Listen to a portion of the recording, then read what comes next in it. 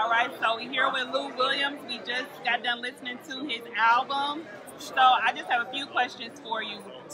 Growing up here in Atlanta, how was the music scene? How did it influence you to begin rapping? We had so many different people.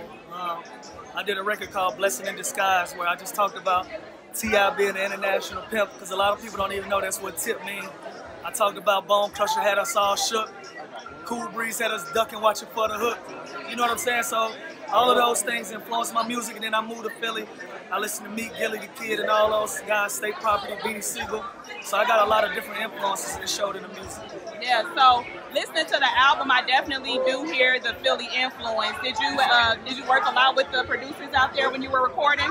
Yeah, I worked out with Papa Mitro, Brizzy on the beat. Was two of the guys that I worked with. Me and Cannon had did some stuff, but it ended up didn't make it this particular project. Yeah. We're gonna drop one right after this where we're gonna get it. So I was working with some different guys from Philly. Okay, cool. What made you name the album The Underground Gold?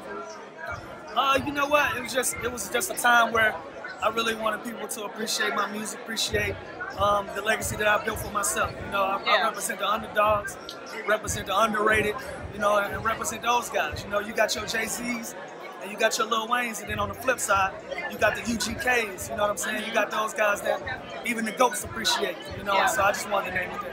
So when we were listening to the album, one thing you said was you had a lot of underground artists and influencers. You didn't want to bring in the top dogs because you said y'all was coming up together. For sure. Why was that so important to you? Because I know with you being who you are, it probably wouldn't have been hard to get the big ones. Because I got a platform where I can help somebody else. Yeah. Even if somebody don't migrate to my music, they might hear one of the artists that's on there and go look for their music. You know, so for me to have a platform, have an opportunity to introduce other people to the scene, I just wanted to do that. I love it. So what's next for you? I know you said you got a video out right now. What's next? Season. I'm ready to hoop. You know, once we get the album out, all of that stuff is done. So it'll come out when it come out, but I'm ready to hoop. How is that balancing both basketball and doing your music? Is it hard, or you find the balance pretty good? Nah, it ain't hard at all. You know, we got 24 hours in a day. I heard that. Some people got different hobbies. Yeah. One of mine is to make music. So on some off time, I just make some music and keep moving. Cool. Last question for you. Who's your favorite artist out right now? Right now, probably be I probably listen to more Lil Baby than anything, but in life, Lil Wayne is the GOAT. Yeah. Well, thank you so much. I appreciate you.